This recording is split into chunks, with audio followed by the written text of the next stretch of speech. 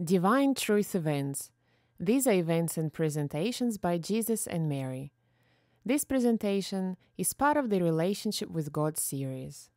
The topic is Faith and Prayer. Presented by Jesus on the 22nd of June 2013 in town of Murgon, Queensland, Australia. This is session 3, part 1. Yeah. Well, it's lovely to see you guys again. It's been lovely to see me, is it? Hopefully. We've had a very busy few, has it been a month since we saw you last? 5 weeks. Yeah. Yeah, we've had a very busy 5 weeks. As you probably are aware, we had a New Zealand team of people here last time we met doing a heap of filming, and they put a documentary or it was more like a news item on the New Zealand television, and then and we also had the guy from the UK Sky News here last time, and he put that on to English television. And as a result of that, we just got inundated with a lot of different people having requests for media interviews. So over the last month, we've done around 16 of them, and a lot of them overseas. In fact, all of them have been overseas. But it's been quite busy trying to organise it all and tee it up at the time zones and all those kind of things. And it still hasn't finished, actually. We've still got more to do. And in fact, there's now a documentary team coming from the UK who will be here in August to do weeks' worth of documentary. So they'd probably want to interview some of you guys if you're willing to. They'll be here. His name is Thomas Leader, so he'll be here sometime I think I've planned to do another seminar here in August the 10th and the 11th, and he'll be here at that seminar. We have also been approached by another TV station in the UK, and they're wanting to fly us to the UK to do their interview. So we may not be around for the next 2 weeks. They want to do it pretty much straight away, so we'd be leaving not next week, but early the week after, probably for 2 weeks, if that happened, which means that we may have an opportunity to actually do a couple of seminars in the UK in the next month as well. So there's a whole heap of things to get ready for that as well, that we're trying to get ready now. And then, of course, we've had a lot of other people around the world. We've done interviews in Africa as well, in South Africa, as well as in Europe, in Spain, and in Iceland, of all places. So there's been all sorts of interest. I don't know what's happening. I think the way it works is a lot of these media give their show to another media, or license it to another media in another country, and then they play it, and then they play it, and so forth. So it seems to do the rounds. And as a result, we've got all of this stuff happening. So that's probably why you haven't heard much of us in the last 5 weeks, because we've been a bit snowed under trying to manage all of that, as well as still do our own thing. And in addition to that, we've been trying to get a lot of hardware stuff sorted out as well. So it's been quite a busy 5 weeks or so for us. And I feel it's probably going to be quite a busy 6 months coming up. We also... the beauty of having the media pay for us to go to the UK is quite interesting, because at the moment there's quite a lot of people in the UK that have been interested in us coming, but a lot of them are quite poor and they don't have the funds to pay for us to come. And so we were trying to work out how we'd get there. We don't have the funds to pay for us to go either. And as it was worked out, we might finish up having the media pay for us to go, which is quite good. We're also looking at visiting the US from October through to November as well. There's been a number of people there that have wanted us to come for some time, and so it looks like we'll be visiting 3 locations in the US as well in the latter half of the year. So that's how our life's looking at the moment. Hopefully your life isn't quite as busy but just as enjoyable. We've been planning to do also a lot of, what we're trying to do in amongst all of that is to do a lot of frequently asked questions with Lena and Igor filming them. Because what we're finding is that we have people ask questions, like one question, and quite often it's very, very difficult for the guys answering our email because they have to give the same answer over and they have to write it all out, whereas it's great that if myself and Mary can just give an answer to a question and then it's posted on YouTube and then they just link to that answer and send the link back to the person. So we're still doing frequently asked questions as well, and they are quite time-consuming to do because every one of them has to be edited individually generally. So it does take a bit of time. But I think we're up to around 210 or so that we've done so far on the FAQ channel. So if you haven't checked out the FAQ channel, it's worth checking out. There's a lot of really basic questions that we get asked. And in the future, what we want to do is some quite complicated questions as well.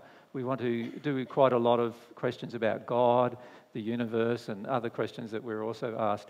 But we're slowly working our way through around a couple of thousand questions that people have asked, and we're trying to put them in the right sequence and orders, and there's a little team of people working on that for us, with Luli and Lena being the primary persons involved with that.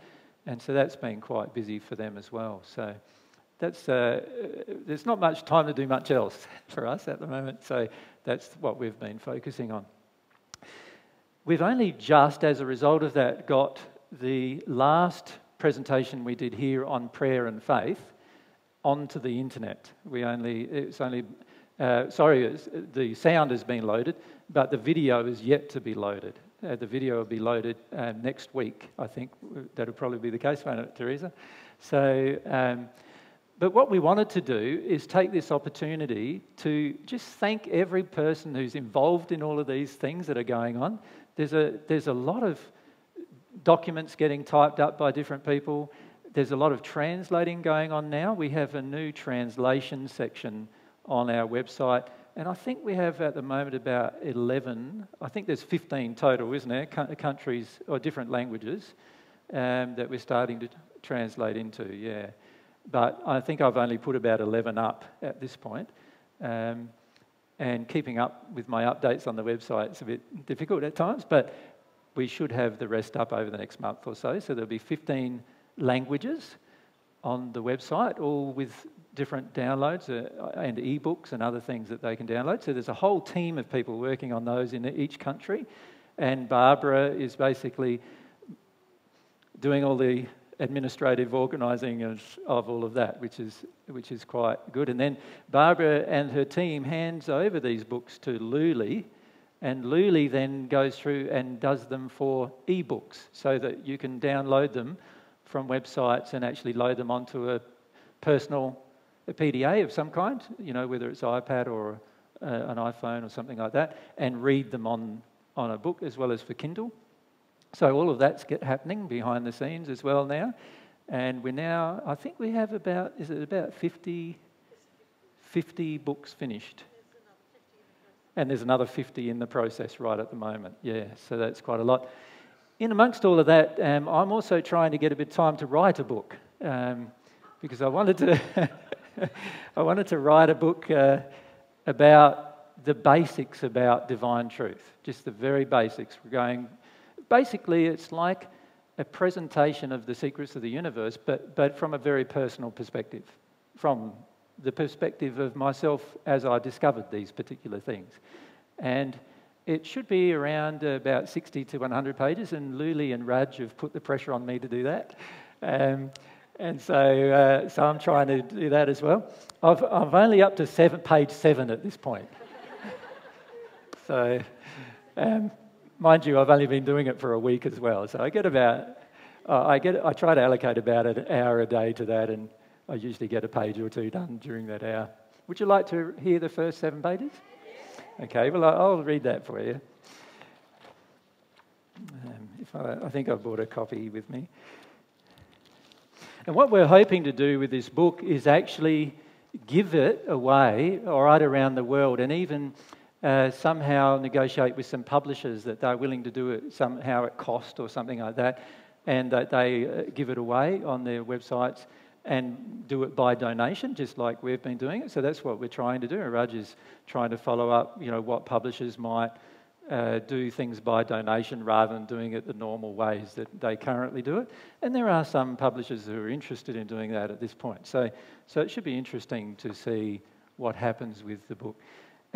What happened with the book is that there's been a team of people, and Raj and Luli in particular, have gotten together a whole heap of information from a lot of different presentations that have been done, and then they've basically tried to summarise all that information into a book form of around 50 pages or so, wasn't it?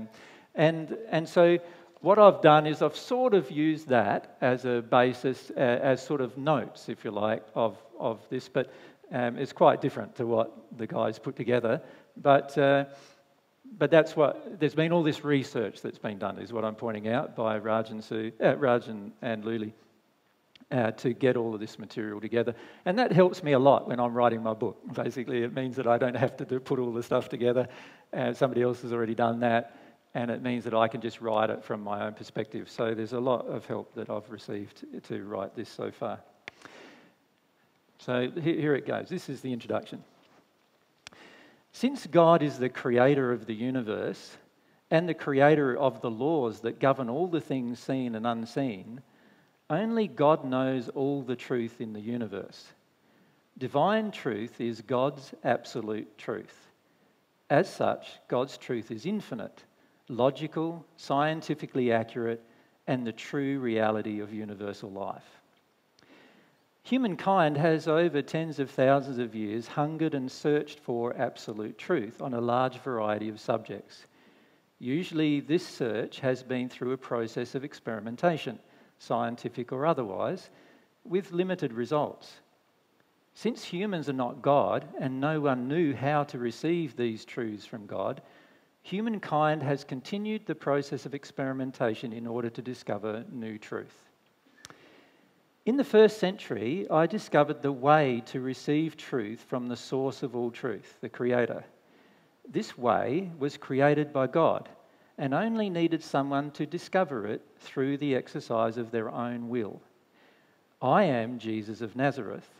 The way I discovered included experimentation, but also involved the essential ingredient of developing a direct relationship with God. Rather than sharing all the truth I discover with others, I focus on showing others the way in which they can also receive truth from God directly. My 1st century wife, Mary Magdalene, and I have come to earth for the 2nd time, along with another 12 people. I was named Alan John Miller by my parents in this life, and Mary has been named Mary Suzanne Luck. We have returned for many reasons, which include sharing the truths that we have learnt from God during our 2,000 years of existence on earth and in the spirit world. More importantly, we wish to share the method or way that God created whereby humans can learn God's truth and receive God's love. The teachings in this book are a collection of material that we have presented to and discussed with others for over 2,000 years. These teachings describe the way that we can infinitely grow in all of the qualities that God has, such as love, truth, happiness, wisdom and power, and the way in which we can remove from ourselves any quality that God does not have, such as sadness, fear, unhappiness, pain and suffering.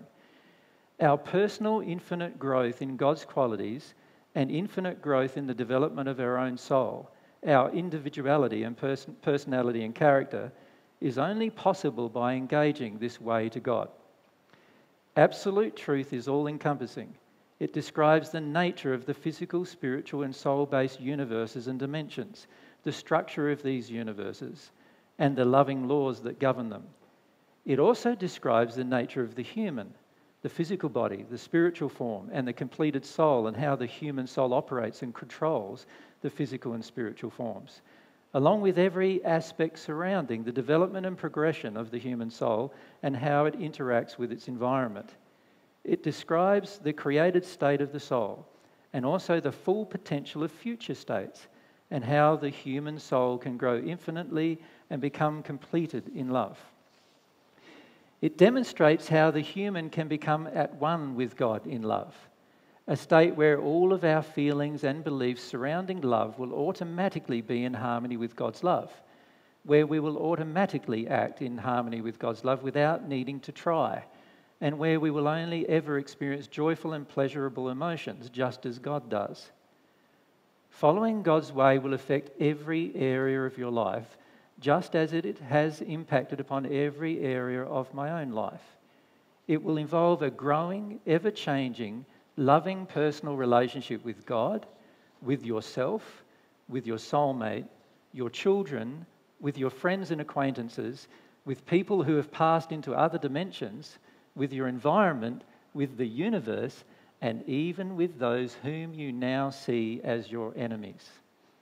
It will demonstrate to you that if you receive God's love, everything else will be added to you.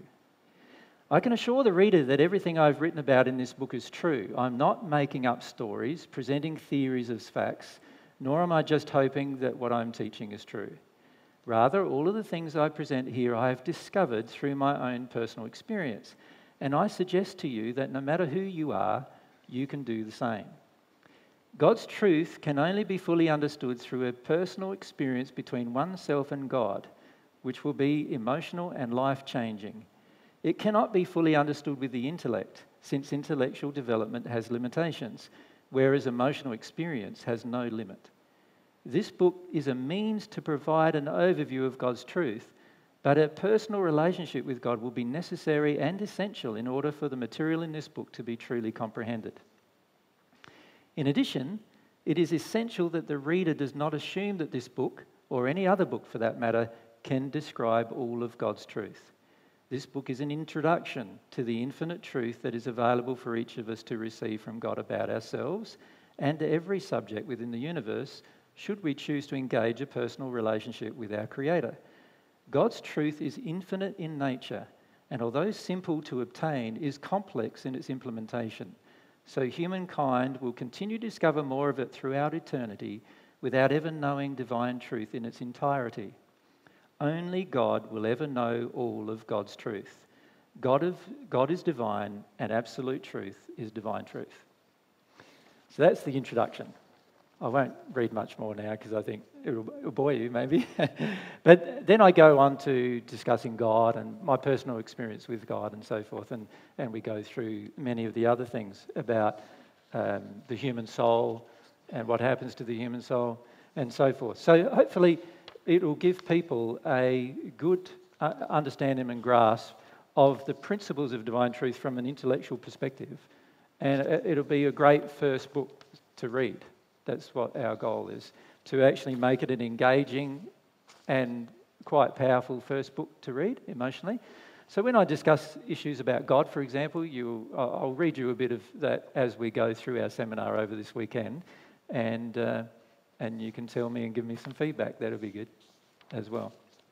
Is there any comments you'd like to make about it? Barbara, you'd like to? Who's got our mics today? Thank you, and thank you. Only when you were reading that out, I was getting visions of laying back in an armchair with children around and reading that book to them. Yeah. As instead of nighttime storybooks, that would be the book in the home to read in the future. And I thought it was very beautiful. Yeah, well, I'm hoping that it will be quite a personal book as well. I've started it out being quite personal, as you'll find in the section about God. And the reason why I would like that is because I want sort of to take people on the journey of the discovery of the truths that I've been presenting to you. The problem with these presentations and any seminar that I give is that I can't really take you on the journey.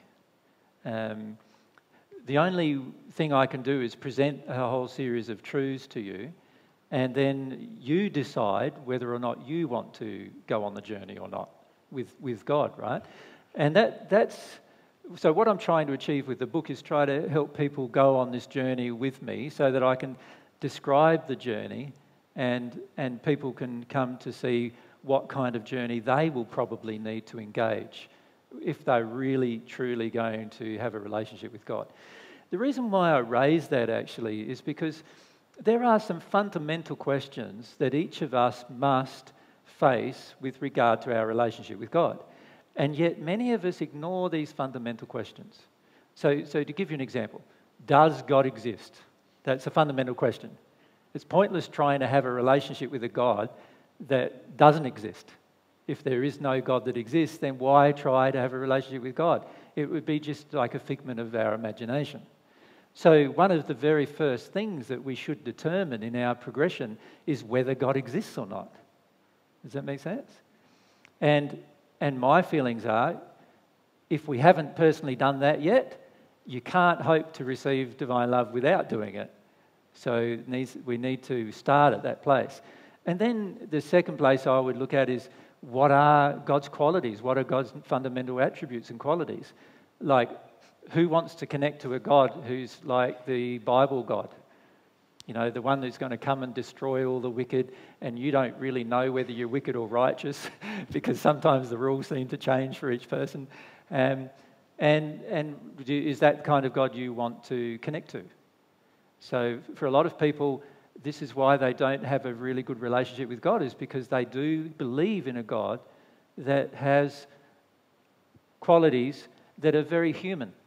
In other words, they believe in a God that you know, has anger and rage and wrath and desire for punishment and resentment. These are all things the Bible does say God is, but is God really like that? Right? Now, unless you have a way of determining whether God is like that, it's highly unlikely you'll have a relationship with God. And so this is one of the things that I've described in the book of how I went through the process of having this awareness come to me through the experience, rather than just talking about God's qualities and not addressing the emotional reasons why we can't accept these particular qualities as God's qualities. And this really brings me to the topic I wanted to discuss with you today. The topic is still this topic of prayer and faith, right? So this is now still part of the Relationship with God series.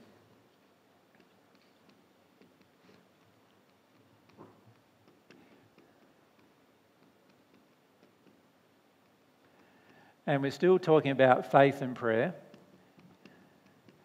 There's so much that last time I didn't get to speak about. So this, you could say this one is session 3. And I doubt whether I'll cover all of it today either, so we're probably going to have a session 4 about it tomorrow. Now, that's the topic we're raising again. And last time we got together, and many of you were here last time, remember last time we got together we discussed this issue of faith and what faith really was. Now, can you remember some of the main points that we gave about faith last time we got together? Do you want to just, if you want to make some comments? And a lot of you are getting quite shut down by spirits with regard to your questioning. So just put up your hand if something comes to your mind, just put up your hand and we'll go from there. Ange, thanks, and then come down. For it to be faith, it needs to be a fact. It needs to be the truth, God's truth. So it has to be based on facts. Do you remember that point? Now, can you see why that's such an important point? Like, what's the point in having a faith in something that's wrong? At the end of the day, you'll spend years and years and years and years trying to discover it, and because it's wrong or not a fact, you'll never discover it, of course, right? And then what you do? Well, then you'd say, then that's when we came up with things like blind faith. Now, I suggest there's nothing blind about faith. Nothing blind about it at all. If we come down.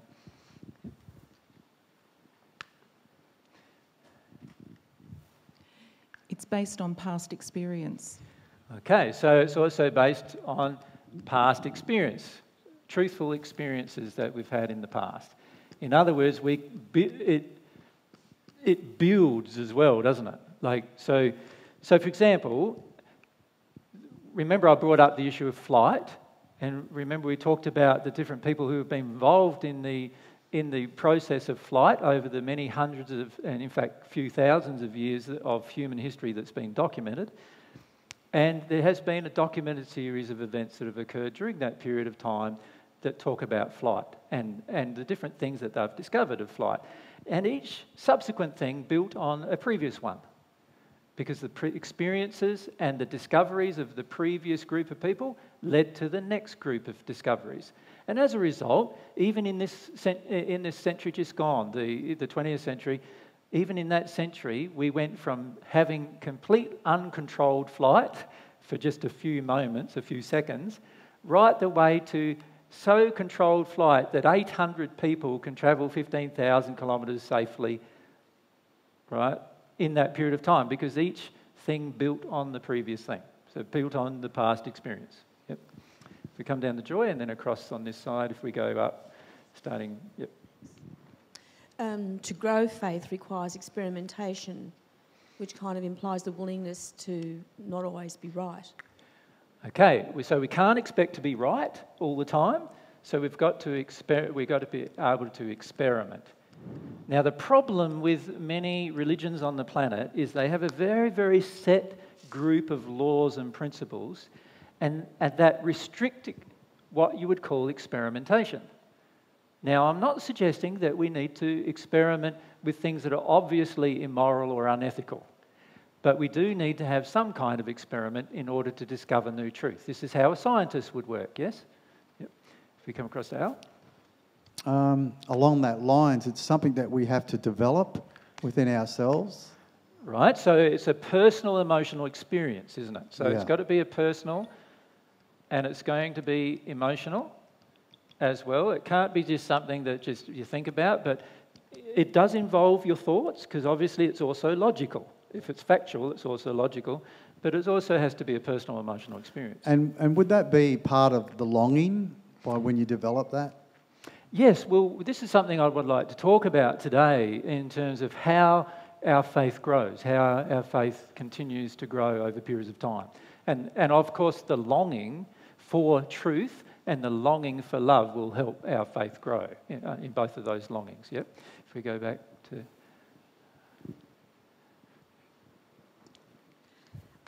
Faith is not inside our soul. It has to be developed, a quality that is developed. All right, so it's not a given. Yeah. It's not a given, or it's not something that God just put in there and everything's fine. It's something that you've got to grow. And it has the characteristic of being able to grow infinitely. So you can get to the point where you have an infinite amount of faith. Well, that's the point where God, obviously, that's God's domain, and we can grow and grow and grow in faith as we go through. And it turns from faith, in fact, at some point in our growth, into a certainty. It's something that's completely factual and certain. Something that we know that we no longer need faith to believe in anymore, because we know for certain through our own personal experience that it's a fact. That's where faith will lead us, to that point. Yep. So if we still start, yep, and then come down the same. The experimentation is risky. It has risk involved. There's risks. Yep. What risks? You think about the guys who were experimenting with flight. What was the risk there? Death was the risk, right? So this is the thing with experiment. There are ways to circumvent, the risks to a degree, but you can't, with any experiment, expect there to be no risk, can you? Because for all of the discoveries of humankind, and particularly the discoveries that we've made in this 20th century just gone, most of them involve risk of some kind. So you can't sort of expect everything to be risk-free. Now, many of us want it to be risk-free, don't we? Have you found that with your life? You sit there at home watching telly, playing some video games, whatever, and then, you think about going out into the world, and then you go, no, I think it's safer to sit home here doing my thing. And we have a real strong aversion to the potential of our life being damaged further than what it is. And so often that causes to have a very, very large fear of taking risks, does it not? And many of us are still in that place, actually, of taking risk when it comes to developing our nature and character. For example, many of you, I still notice, have a lot of problem with taking the risk of being truthful, for example. Right? There's still this desire in you, maybe I need to just falsify it a bit, and that way I'll protect something, and not understanding some things, as we'll go through in this discussion today. Okay, anything else, Sandra, if we come down? I can't shake this thing that we've talked about somewhere along the line in the past about that faith is something not yet seen but hoped for. Is that the beginnings of faith, when you just experiment and you don't know yet, but you're willing to... You could say, in fact, and we didn't discuss this in our last presentation, but you could say that hope is like the imagining of faith. It's like, and we've got to be very careful with hope, though, because many people hope for things that are not true. Many of you hope for things that are not true in your day-to-day life, actually. And I used to do that quite frequently with my interactions with other people. With my interactions with other people, I used to always hope that they'd treat me well. And of course, when you didn't get treated well under those circumstances, what did you experience? Some pain and suffering. Whereas once you give up that hope, because it's actually a futile hope, then you know for certain how you're going to be treated through the experience of the individual. So when I know a person and I can feel their emotions, now I know how I'm going to get treated.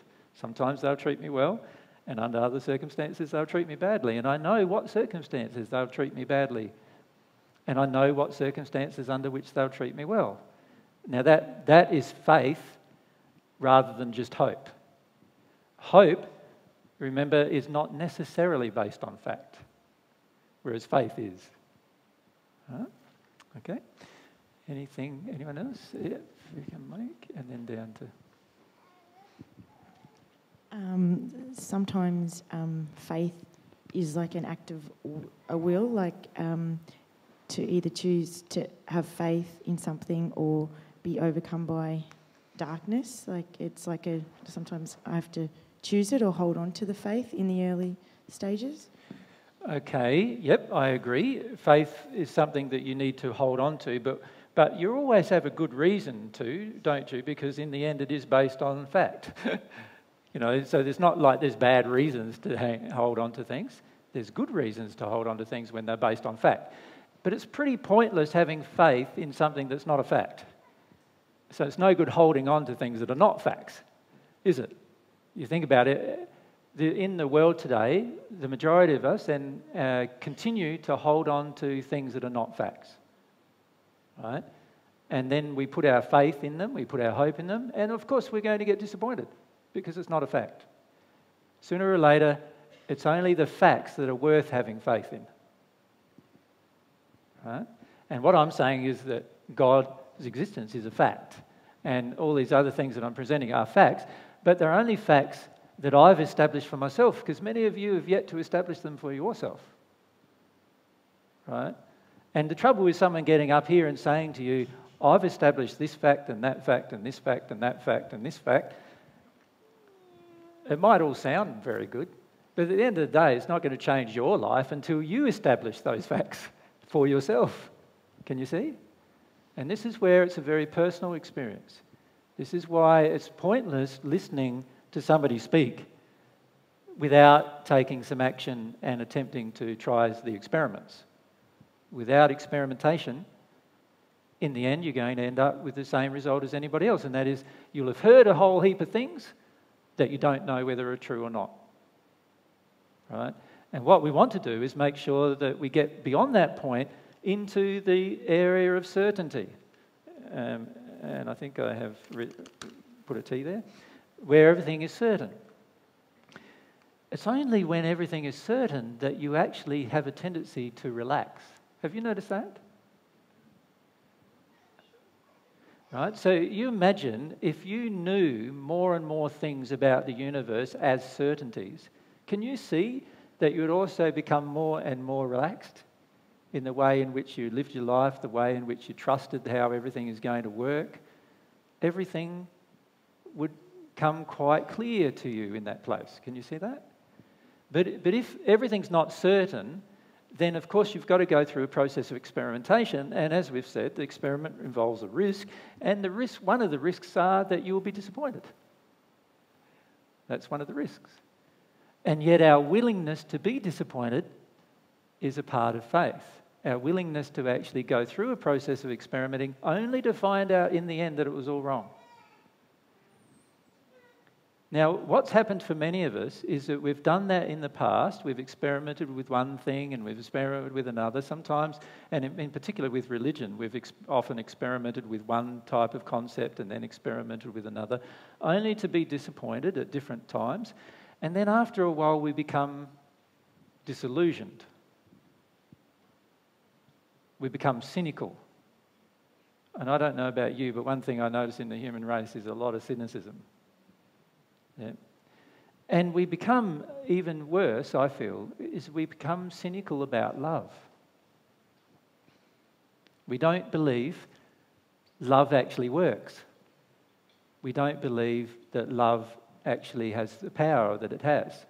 We become so cynical, in fact, that we close ourselves down to love.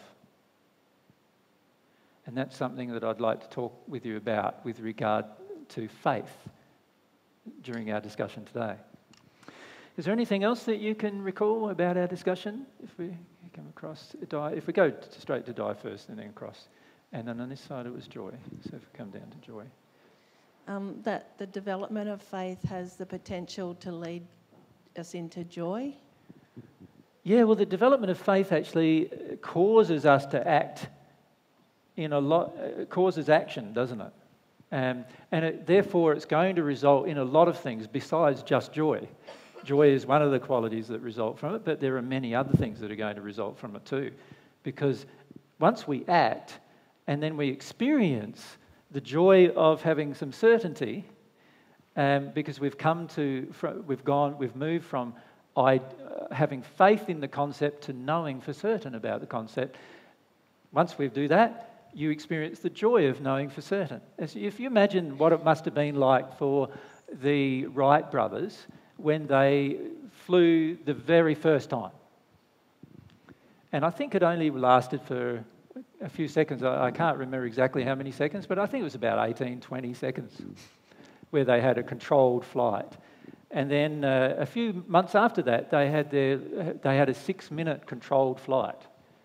You imagine how elated they would have been after that. You imagine them just jumping around, although from what I've read about both of the men, I haven't met them personally, maybe they didn't jump around all that much, but because I know they were quite sedate people. But there was this feeling in them that pulled them. And obviously, you imagine the joy of actually having it happen after you've just imagined it happening, having faith that it happened, and looking at all the laws involved. And they had to find a lot of laws of aerodynamics for it to happen. There's all the laws of controlled flight, which are all the laws involved with aerodynamics. They had to discover every one of them and apply them. Even if somebody else discovered them, they had to put them into application. And as a result, they finished up with these flights. Now, of course, I'm not saying that they were the very first people who ever flew, because historically there's quite argumentative facts about who was in fact the very first person who flew. But they learned how to have controlled flight. Right? So it's not just sort of jumping out of a window and hoping for the best. They could control their flight through understanding the properties of flight. And this is what faith draws us into do. We take actions building upon the laws and the past experiences. We experiment, but our experiments are not useless. They're not just based on imagination. They're based on the truth of past experience. Right? So it's not a silly process. It's a very, very scientific process, actually, developing faith. And in fact, without faith, no scientific development would have ever been discovered on this planet. We would have made no scientific progress on this planet without somebody having some faith. Somebody having some imagination and then doing some experiments and working through the issues of experimentation. Right? If you look at a lot of our development over the last, in terms of scientific development over the last 100 years or so, a lot of it has come through the experimentation of the electronics side of things, hasn't it? A lot of our growth has occurred through this experimentation. And electronics involves the natural laws that man discovered. We still don't know what causes electricity to flow really. We still don't really understand it. We have a lot of theories that seem to be proven as fact, right? And we've measured the results of it. And in fact, all of us base our entire life on it now. And most of us are willing to trust our life with it now. Whereas 100 years ago, that wasn't the case at all. And yet, we still don't really know the underlying reasons why there is this seeming flow of electrical energy and how the flow actually occurs. Does that make sense? Nobody really understands it at the subatomic level as to what's really going on. However, we have a lot of theories. Lots and lots of theories, in fact. But we have measured the actual action, the results. So we know for certain that something is happening because we use it every single day. Right? And it's almost now, for many of you, just as natural to pick out your mobile phone and talk to somebody on the other side of the world as it is for you to jump in the air. Right? And I suggest many of you probably pick up your mobile phone more than you jump in the air in the course of a day. And that's because it is such a natural thing for us to do. We understand not so much, we don't understand so well the laws involved, but we understand them enough to use them. And that's a growing thing with regard to our faith in the electronic side of things. So faith has all of those kind of qualities. We had some more that we wanted to add. There was... Yep. Well, you've really just answered what I was going to say, because I was going to say that faith needs to be based upon law, upon God's law, and we need to experiment based on God's law. Yeah. So we could call the facts, there's not just the physical facts, but there is also the structure that governs the physical facts. And this is a very important area of investigation, I feel, for humanity. It's something I've been fascinated in for 2,000 years, is this investigation of the structure that governs the facts. And that's what I call law, or God's laws. And to me, that is a more fascinating process of discovering laws than it is even discovering what the facts or the results of the laws are. So there's it's a very fascinating area of investigation. Joy, you were going to say? There was someone else over there, no? One of the things this discussion taught me was that God wants me to be the scientist. God wants me to investigate. God wants me to be curious. Mm-hmm. And also that if I don't have that personal growth through it, and I'm not willing to do the experimentation and have the personal emotional experience, I won't ever get to certainty. No, even if everybody else around you gets to certainty, you still won't be at certainty necessarily. Yeah. Although it's interesting with faith, and that is if one person has faith in some area, generally what finishes up happening is they finish up influencing all the people in that area. So if you think of 150 years ago, how many people thought it was possible to get to the moon? Well, quite a lot of them thought it was possible, perhaps, but the majority of people on the planet laughed and scoffed at the idea. And the same applies to flight. The majority of people on the planet laughed and scoffed at the idea of controlled flight. However, now, 150 years later, what do we find? We find that we don't laugh at those concepts at all. In fact, all of us see how simple it seems to be to get there. When we say simple, obviously there's a lot involved, but man has done it, and therefore we know it to be a fact. And I feel this is also one thing we need to bear in mind, is that it just requires one person on this planet to have faith in something, and then eventually work through their faith to the point where through their experience it becomes a certainty, in order for every person on this planet to be affected by that choice. And that's how a single person can change the world. Just like that. It's only through acting upon their faith. So you can see it's a very powerful quality, right? It's a very powerful quality, and it is not religious in its nature, although it can have connotations for our investigation of God. It is actually something, faith is something that we engage all the time, every single day. We engage faith. Now, some of us do it more than others. Some of us take higher risks than others, but we still engage our faith every single day. But often we don't call it that. Right? We call it something else. But faith is the right term for it. No more? Ange, you want to go? And then across to Di. I've just checked my notes. Yep. Faith is not ephemeral, it's constant no matter the circumstances. Sorry, faith is not a... It's not ephemeral, it's not transitory, it's constant no matter the circumstances. Yes. Yeah. If it's real faith, we have a feeling that we never let go of. We hold on to it all the time. We never let go of it. Obviously, that's very different than lacking humility. You see, if we lack humility, then we're not allowing ourselves to change. And faith does allow change, right? Because it is an experimental process, it's going to allow change. But it doesn't mean that we just throw away things all of a sudden unless they are false. Of course, when they're false, we do throw them away, when we have proven them to be false. Not because everybody else is laughing at it, but because we've proven it to be false. Right? So, as you know, quite often Mary and I get laughed at quite a lot, right? And even when we're interviewed by people in the media and the public, we often get laughed at quite a lot. And I find it quite interesting in a way that people do that, because it's not very logical to laugh at somebody that you haven't proven to be false.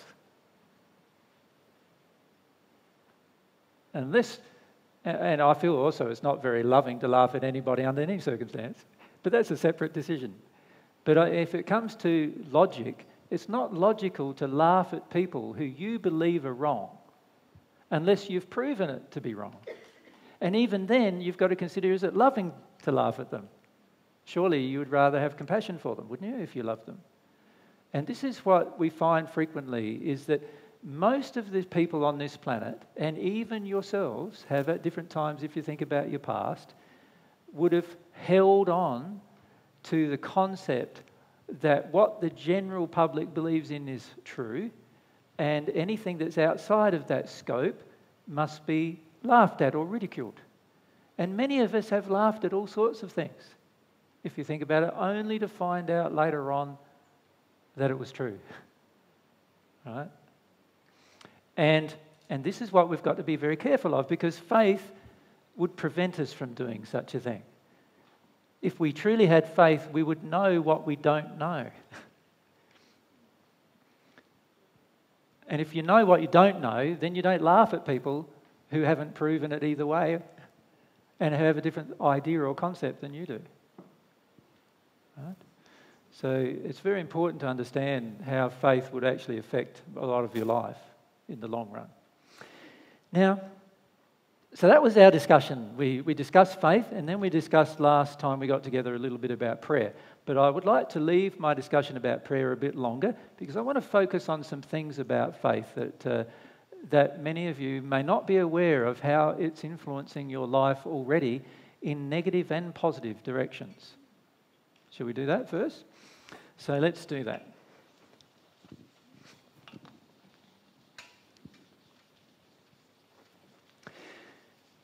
Now, in the past few years in particular,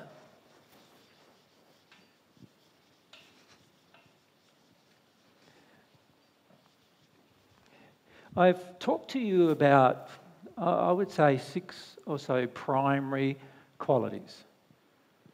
If you analysed all the things that you've seen, particularly if you've listened to my presentations for a long time, what are the primary qualities that keep on popping up in pretty much every discussion that we have? So humility is one of them. So let's write these down. Humility.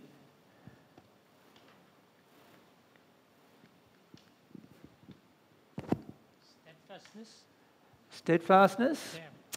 It's probably not one of the primary things that I've discussed, I don't think. But if we go to up to Rachel.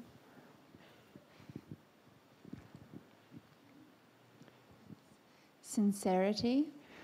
Yes, but there's some bigger qualities than that even. We go behind you to Elizabeth. Love and truth. So truth. Love.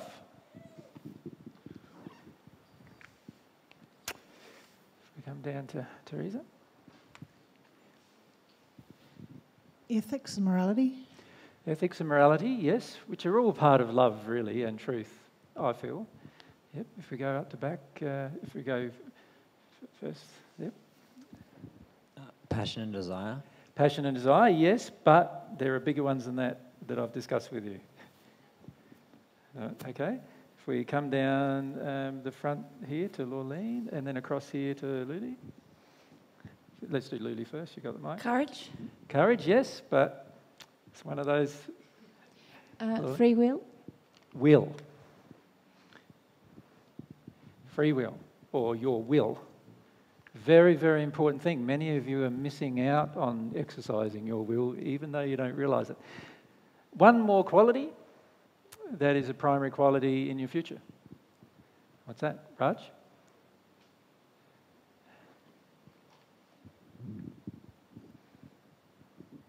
Honesty. Oh, that's in truth, I think. Yeah. If we go back, yep. Faith. Faith. The one we're discussing. All right, it's interesting, though, that you've listed a lot of what I would call positive qualities. In fact, they're the five most important things for you to develop. Those 5 things that I've now just listed on the board. All other things that you develop will come as a result of developing those particular things, in fact. But there's one thing that is not on the board that I've discussed with you very frequently. Any idea what that is? So if we come across to here, and then up back to... Repentance. Yes, I have discussed repentance, but that's one of the laws of love. So, that's... Yep. Prayer. Prayer, I have discussed prayer. So prayer is an operation, isn't it? So these are all qualities, but prayer is an operation. So what I'm going to do is put prayer right there. And there's one other thing that's very important to the rest of your existence. But it's not a positive thing. What is it? Self-reliance. Well, yeah, where does self-reliance come from, though? This quality is why we become self-reliant. Lack of depending on God. It is a lack of depending on God, but why would we choose to do that? Fear. Right? But it's not good to yell it out. Let's write it here. Now, I'm going to write it in large letters because at the moment, for the majority of us, it's the largest thing in our life. Still. All right? Okay, now these are the qualities that I've discussed with you the most. All right? In the last 5 or 6 years that you've heard our recorded discussions, these are the qualities that I've discussed the most with you. They appear in almost every talk that we've ever given. These qualities in each of them, all of them at the same time appear in most talks we've ever given. Now, what I would like to discuss with you is this problem with fear. All right? And how it affects your faith and how it affects the choices and decisions you make in your life. That's what I would like to discuss with you. Because for most people, they don't have a faith in the truth. They actually have a faith in their fear. And most people don't use their will in harmony with love and truth. They use their will in harmony with fear. And most people don't know how to love because most of the time they are afraid. And most people don't tell the truth or even want to know the truth because most of the time if you hear it or you are afraid. And most people don't want to cry and most people don't want to acknowledge where they're at any one point in time because most of the time they are afraid.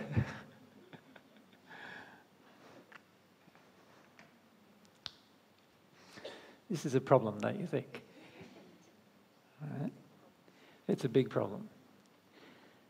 Now, how can you ever develop these qualities when fear is your primary motivator? And I suggest to you that for the majority of you, fear is still your primary motivator.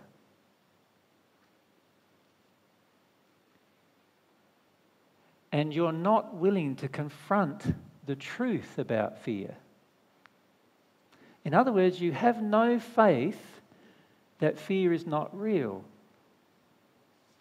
You see, you feel the fear in your body, and you feel the fear in terms of in your heart and your emotions. And as a result of feeling it, you believe it is real. But there are people in the universe who know one fact, and that is, for them, fear does not exist.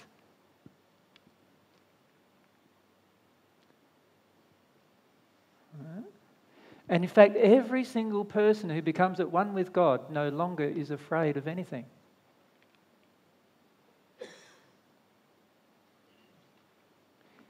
Now, why is that so significant? Well, let's just for a moment do a little side shift. In the 2010, I think it was, and in 2009, I gave a series of talks about fear. I think one of them was called... Well, I think the very first one was Fear is Your Friend. How many of you think fear is your friend right now? Still no one. That was the truth that I presented in 2008. So we're talking now, it's 2013. And in 2008, I think it was, I presented the fact that fear is your friend and not your enemy. And still none of you believe it. Now, why is that? Because you're afraid.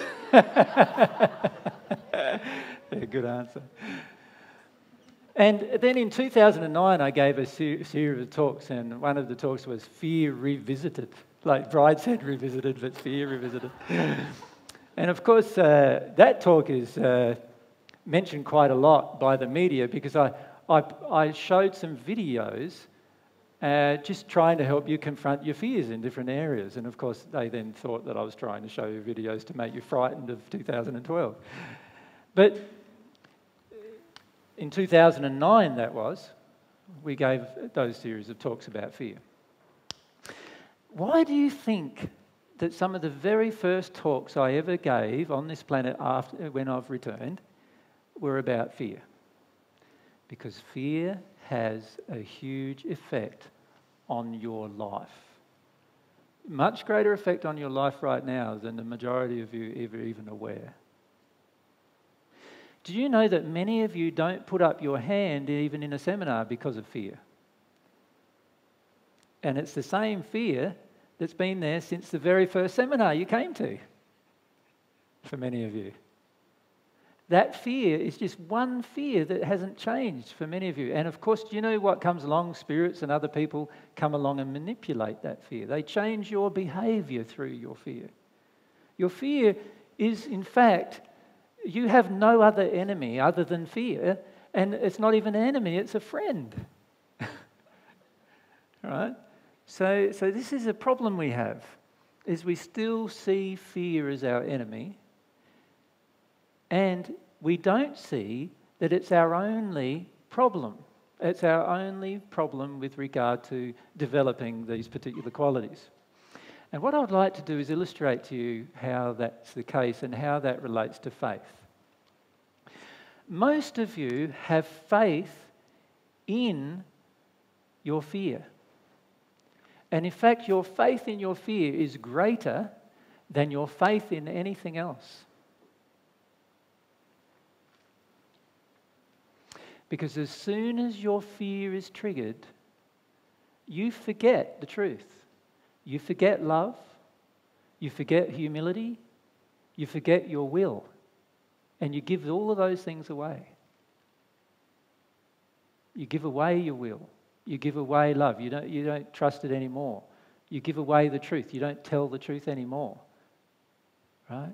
You forget these things. You give away your humility. You don't let yourself feel what you're really feeling in that moment because you're terrified. And in that moment, faith is not guiding you. Or we could properly say, faith in the error is guiding you. Right? Now, fear is all about error. And when I say error, I'm now talking about the things that are not true in the universe. Remember, we said that faith was based on things that are facts. Error is based on things that are ideas, concepts,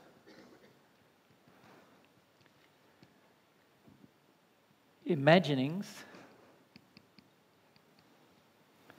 and so forth, and none of them are facts, but you think they are facts.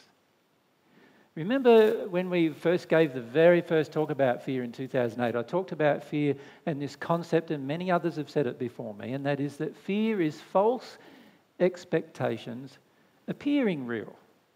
So it's error or things that are false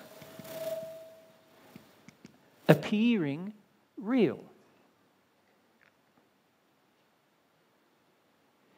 You believe they're real even though they're not. Isn't that having a faith in error? Believing something is real even though it's not real. Now, many of you criticise other people for doing this. So I've noticed that if a person who's Christian discusses their Christian beliefs with you, many of you defend what you believe, but also you go on this sort of attack of their false belief. So if their false belief happens to be the belief in my blood as a sacrifice for their sins, you then attack that false belief. But really all they're doing is the same thing you are doing on a day-to-day basis with your own life. You are believing in things that are false that you think are true. And that dictates a lot of the choices that you make too, just like it dictates a lot of the choices the Christian makes with regard to that belief that they have. So we've got to be careful that we're not hypocritical, right? That we start to see the real problem. And the real problem is that whenever we believe in things that are false, we have no hope for our future. Whenever we have faith in the errors, we have no hope for our future, really, even if you believe you do. Now, you remember in the very first presentation I gave publicly, obviously I gave a lot of 5 years of presentations privately before this time, but in 2008, remember some of you were even present there. Who was present at the very first talk in 2008 at Peter Heibloom's shed? A few of you? Yeah. So that very first talk was called The Secrets of the Universe. Right? And in that very first talk, I presented some concepts and ideas that I know as fact. But of course, nobody else knows them as fact on this planet unless they've experienced them. And there's only been 13 other people other than me on the planet who has experienced them. But I presented them as fact at the time. In that presentation, I discussed with you the concept of soulmates. Do you remember that? You remember how I discussed how the soul splits in two? And many of you have seen these kind of presentations since, how the soul splits in two. One half of the soul connects with two bodies, the spirit and physical body. The other half of the soul connects with the two bodies, the physical and spirit body. Remember, I've discussed this with you many, many times, right? Many times, so much so that most of you know it down pat. Isn't that the case? You can ream it off the top of your head, relating it to somebody else. How many of you have experienced it?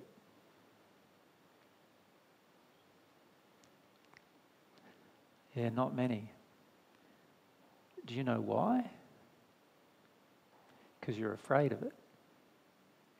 And you believe in something else.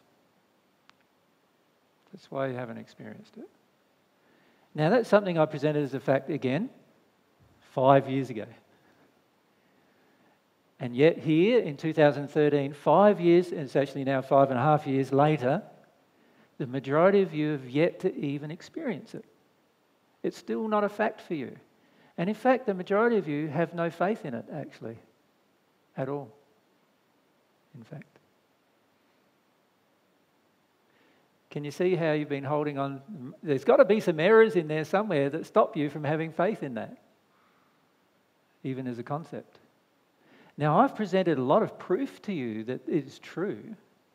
Proof about how the soul comes together, proof, but also physical proof is available to you in the world around you. Why are people attracted to each other? Why does every single person on this planet want to have one person at least that they live with? Why is it like that? Why is there this underlying longing inside of the individual? It's because of this issue of soulmates. That's why it's there. You have it happening in your day-to-day life, and yet there's got to be some error that stops you from having faith in it. Can you see that? Because if you actually had faith in it, 5.5 years later, after 5.5 years of experimenting, don't you think you would have probably found out more than you found out about it at this point in time? So what stopped us from experimenting?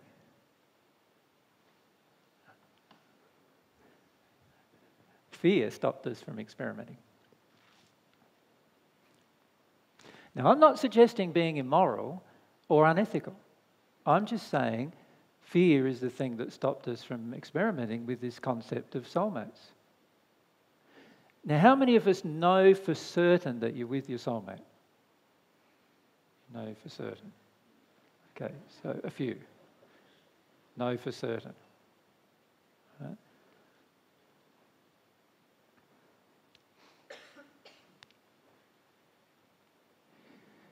Now, can you see from that one illustration that 5.5 years of presentation of facts to you has not turned that thing into a fact for you?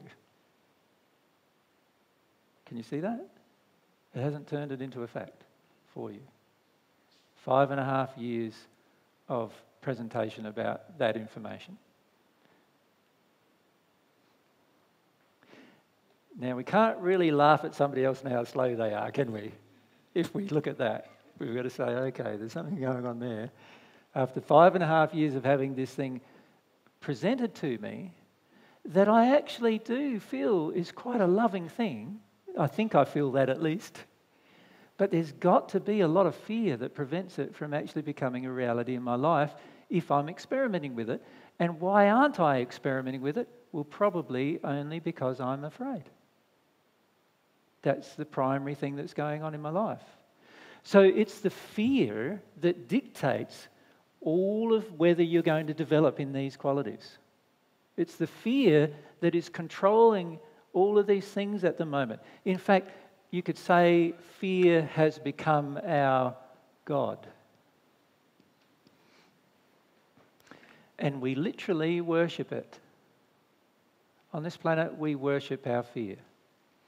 It is a planet-wide problem with the human race. As soon as you do something different, everybody laughs at you, everybody ridicules you, everybody jumps on what you're doing. They are all afraid. Right? Now, we are all afraid, is what I'm saying.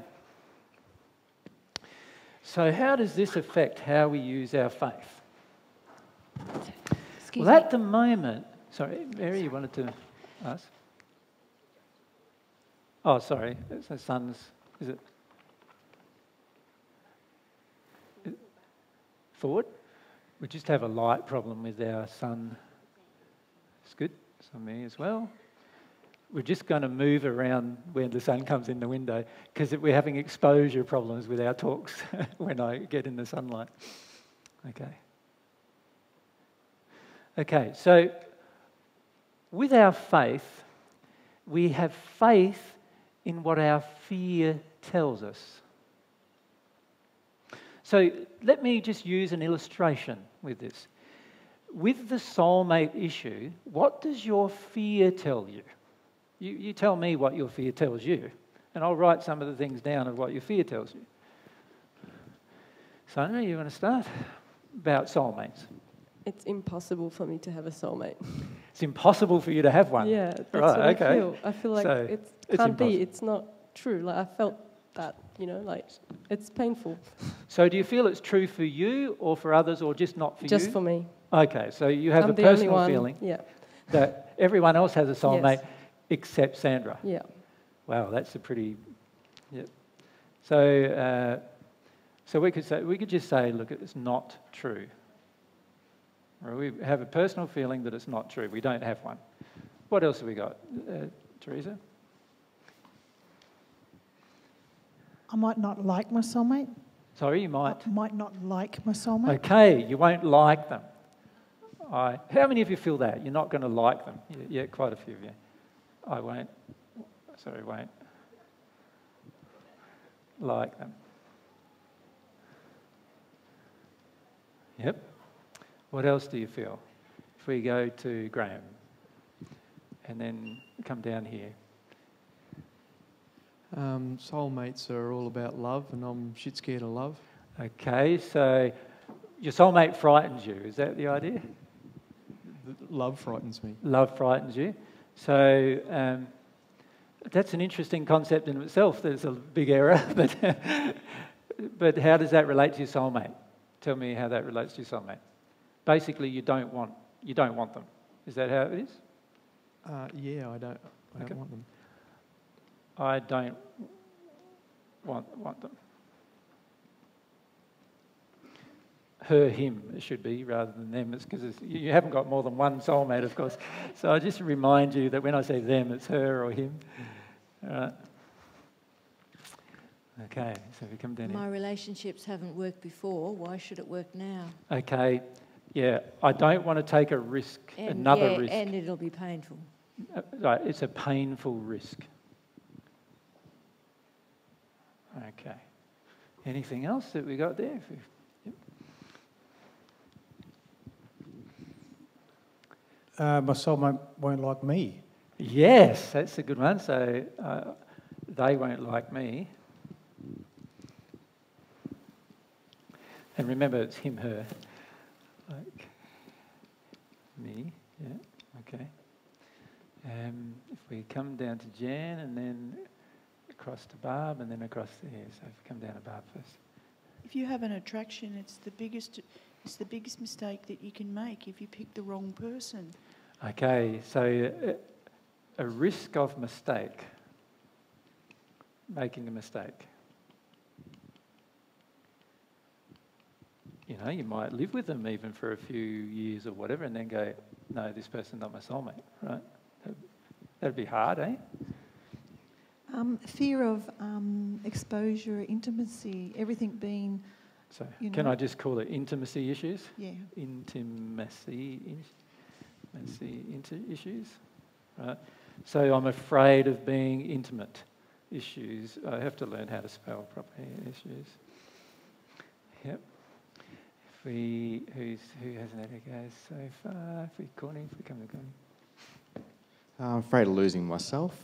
Ah, yes. So afraid of losing self. How do you spell lose? Lose self. Or could we say you want control? Afraid of losing control. Yeah, okay. If we go right up the back there, and Who hasn't had it? Joseph, right up the back there, if you just leave your hand up. Does your soulmate have to be your partner? Okay. I'm deciding whether I want my soulmate to be my partner or not. I don't. When I say nothing has to happen, but the fear is, what if my soulmate's not my partner? Isn't that the fear? No, I'm asking the question whether you're referring to just a partner. I firmly believe my sister was my soulmate. It's probably impossible for your sister to be your soulmate. Okay, that was my question. Can they be? Yeah, but the issue really is a question of who is my soulmate from. A lot of times we feel our soulmate is a person who understands us, right? Or we understand them well. But what if our soulmate doesn't understand us at all? Well, that might be the feeling we have. So there's all sorts of questions that it does relate to. And if you listen to the soulmate presentations, we talk about who the soulmate will have to be at one point or another. Yep. Joseph? I feel unworthy. So you feel unworthy? So they won't like you because you're not worthy? Is that the feeling? Yes. Yep. Okay. Now, we could probably go on for the next half an hour asking you reasons why not, right? Now, can you see that all of these things are your faith in the error? There's not much faith in the truth in there, is there? Like, let me talk to you about the truth that I've spoken to you about many times with your soulmate. Firstly, everyone has one. So there goes Sandra's error. She believes she doesn't have one. Right? Every soulmate who is a soulmate of someone else is the perfect and ideal God-created partner for that particular person. So there goes the idea of whether they'll eventually like you or not, or that you'll eventually like them or not. Right? The fear of love, isn't that just a fear, a false belief? Like, surely love, if it's real love, would never be controlling, would never be overbearing, would never be manipulative, would never be any of these things that we're all afraid of. So obviously, if we're afraid of love, we're not afraid of love. We're afraid of something that masquerades as love. Right? How can it be a painful risk when God created it to be? How can you make a mistake eventually if you're willing to experiment and discover yourself in the end? How can making a mistake be your main concern?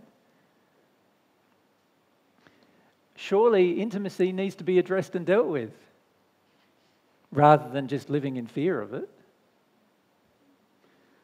If you're worried about losing yourself, then you've already lost yourself right now. Do you understand that?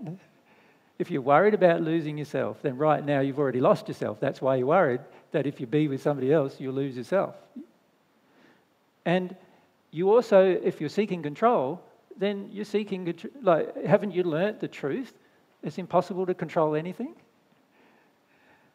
Haven't you learnt that truth in your life yet? There are so many things, right, that we could list here with all of these things that are all to do with false. And it's our fear that stops us from releasing these particular beliefs from ourselves. So you have faith that these things are true. That's why the majority of you have not met your soulmate. Because you have faith that these things are true. And they're not true. But you have faith they're true. All right, let's talk about the issue of God for a moment. How many of you feel that you have a day-to-day beautiful connection with God? All right, just a few, maybe. And I can't agree with you, Elizabeth, actually. You have a connection with a lot of spirits that you think are God. Yep. Okay. Now, why don't we have a good connection with God? That's the question. So, what do we really think about God? That's the question we need to ask ourselves. What do you really think about God? Do you think God exists even? So maybe God, the error belief maybe is that still inside is God does not exist. Doesn't exist. Any other beliefs that you feel inside yourself about God? Yes. That God's going to treat me like my parents treated me. Right. So Deb, you're sort of feeling like God's got ulterior motives all the time and is going to try to harm you at some point. Really. That's really what you're feeling. So God is, and let's put it manipulative, controlling, we could list a lot of things there, yes? That a lot of us still believe about God.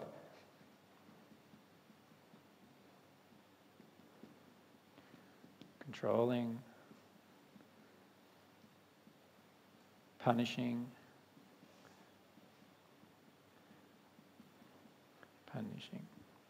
etc. Yep.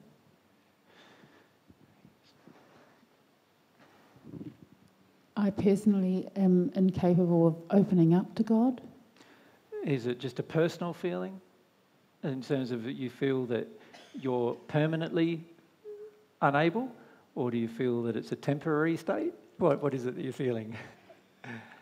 I hope that it's not permanent, but I feel like it, I think it's temporary. I hope it's temporary. So you sort of feel like you don't have the capacity to have a relationship with God. There's something wrong with you. Is that how it feels? Yeah. So there's something wrong with me. Yeah. And whatever that something wrong is, could be that I'm not good enough. Something wrong with me. Could be that I'm not good enough, not worthy enough, not nice enough, not loving enough, not humble enough, and enough of all of those things, yes? Yeah. Jen? For me, it's the issue of mistakes, that I've made too many mistakes that God would never want me back again. So, in other words, you're unforgivable.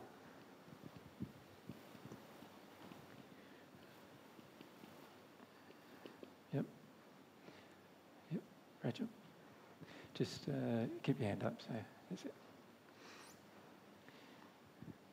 And Laurleen down here too, thanks. I have a kind of fear that God can't be that good, can't be as good as I would hope. So God doesn't care, or even worse, that God's a nasty person. God isn't that good. God is not that good. Yep. Okay. We come down to Teresa and then back to Liam. So, Teresa first. God hasn't got enough time for me. So, yeah, it's almost too busy. like... It's too busy. Looking after everyone else. Liam? God is too busy.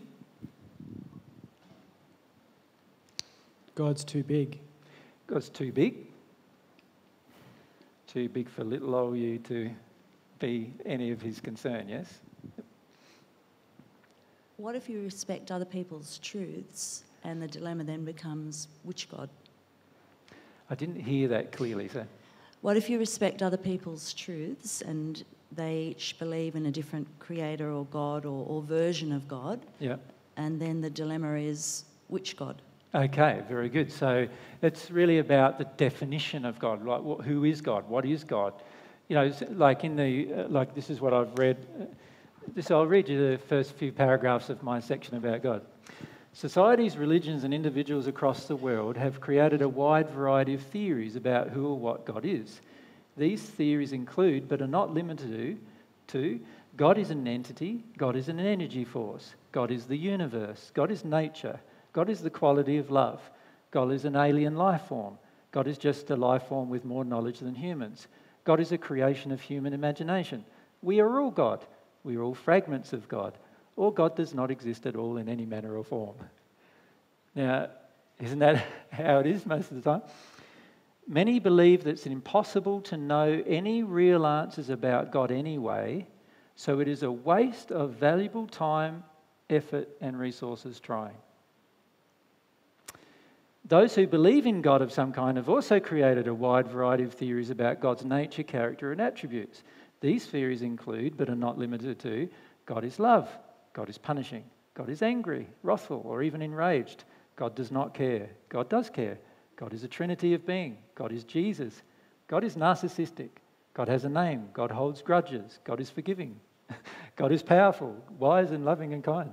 Many of these assumptions, besides being contradictory, do not come from personal experience or reference to reality, but rather from using thoughts that people often call logic, but which I would argue often contain a complete lack of logic.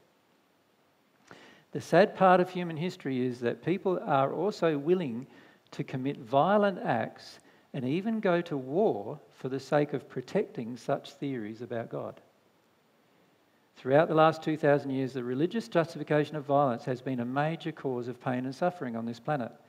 It has been my personal experience that the God we believe in is also the type of person we eventually become. We model our own behaviour on how we believe God would behave. So this is a problem with our issues with God. Now, again, can you see, we could keep going, couldn't we? We could keep writing off a whole heap of beliefs about God that are still within us. These beliefs are still within us. After 5.5 years of hearing about, and maybe even longer for many of you, because you would have heard other people talk about it, that God is a God of love, we still believe these things. Now, how can we ever hope to have a changed life while we continue having faith in these errors? We can't, can we?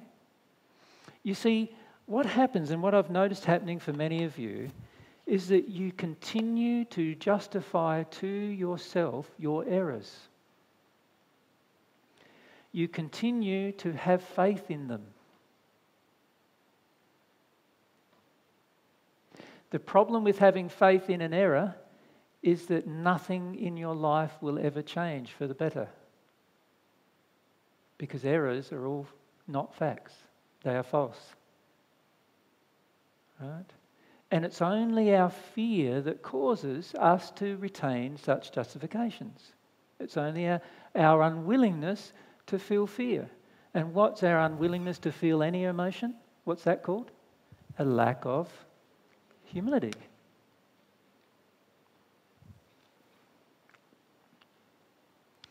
You see, if we had real faith, can you see it would help us even have humility if we had real faith? If we had real faith that actually God's not like that, right? That God's a different being than what we've been taught. If we had faith in that, then we would shift from our current perspective, and we would at least even have some desire to feel our reasons why we believe God is like this. But until we work our way through those particular issues, we are not going to shift on our relationship with God.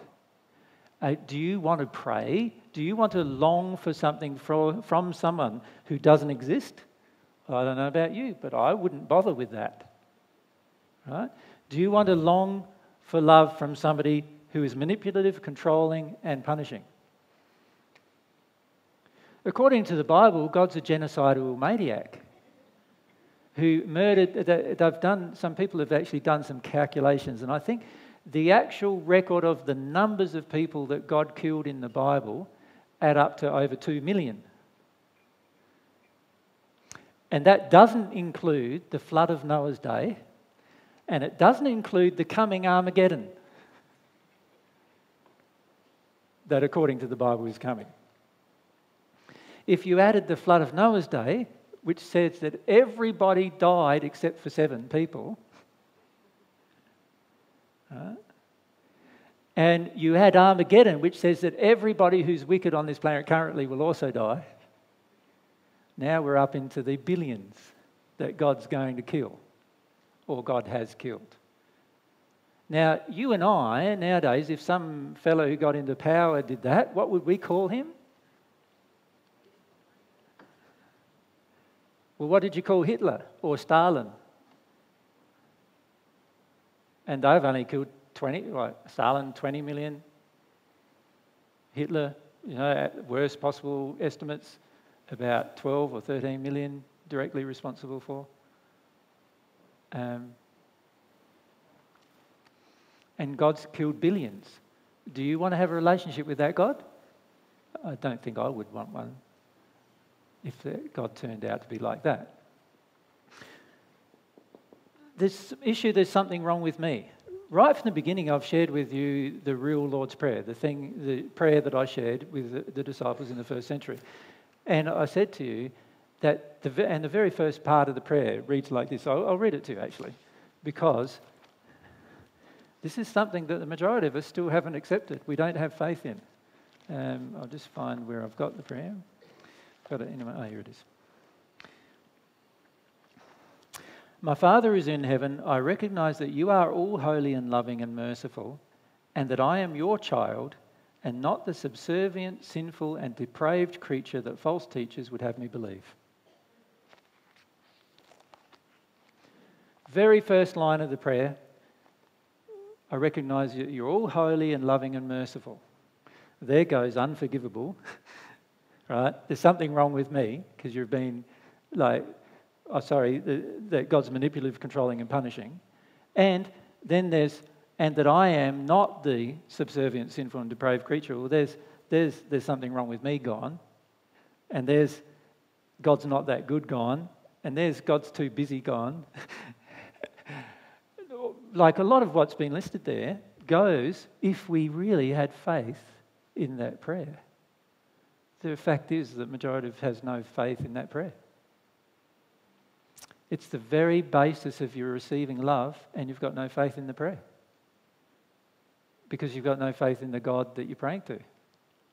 Now, can you see, again, it's our faith in our fear. Our fear has become such a God to us that we can't even have faith in something that's good anymore. Because we're so afraid. Lorraine, you want to say?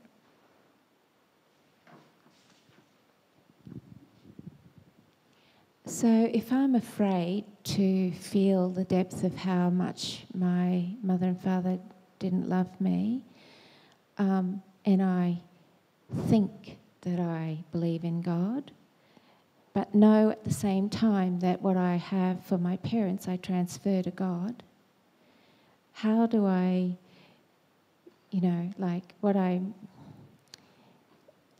the question is, what was posed is, am I being real?